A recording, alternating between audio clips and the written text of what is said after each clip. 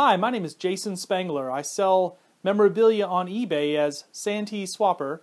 Today what I'd like to do is I have an unboxing video. I just recently got this box of Boy Scout patches in the mail. I believe it contains council shoulder patches, what we call CSPs. I haven't opened the box yet. I wanted to do that right here and just show everybody what the collection has, and then I'll be offering it up for sale. So let's cut into this box and see what I can find. Now anytime you open up a box with Boy Scout patches in it, it's appropriate to use your Boy Scout pocket knife. So I'll do that. Slice open this puppy and see what's inside. As I said, this is a gentleman that I have bought a few boxes from before, and it's always a little bit of a surprise what this guy has. Most of the patches in here should be about 30, maybe 40 years old. Alright, little letter from this gentleman. So let's just see what we've got. We'll kind of go through here and I'll show you. And as I said earlier, all of these patches are going to be available for sale or for trade. So if you see anything you're interested in, let me know. This guy was a scouter. He was involved for many years, a scoutmaster, but he was also a patch collector. And so like a lot of patch collectors back in the 70s, he dabbled with council strips, picked up a lot of council strips, as you can see.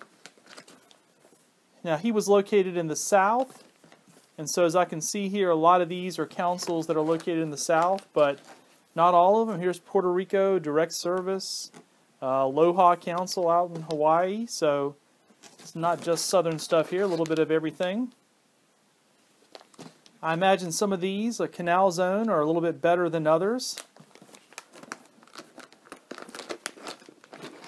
Good number of these, although not all of them, appear to be cloth back. Several of them do appear to be cloth back, which would, again, match up with that 1970s dating that I've got. I think this guy, his scouting did go into the early 80s.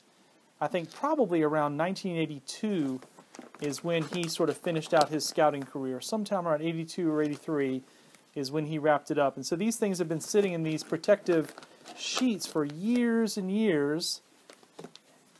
Altogether in this collection, there are 300 of these council shoulder patches. That's what the gentleman told me in the letter that I just read. And so there's a lot of stuff in here, all over. At one time, there may have been, I don't know, 600-700 different Boy Scout councils.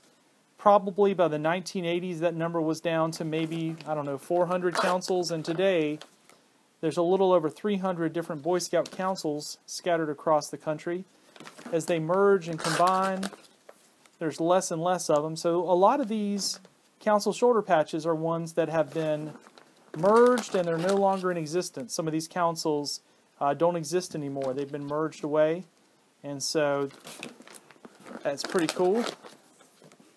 I will confess, I myself am not a super duper collector of shoulder patches, although I do have all the resource books. So what I'll do probably is take these and kind of look at them in the resource guide. Like here's one from 1985, I can spot that.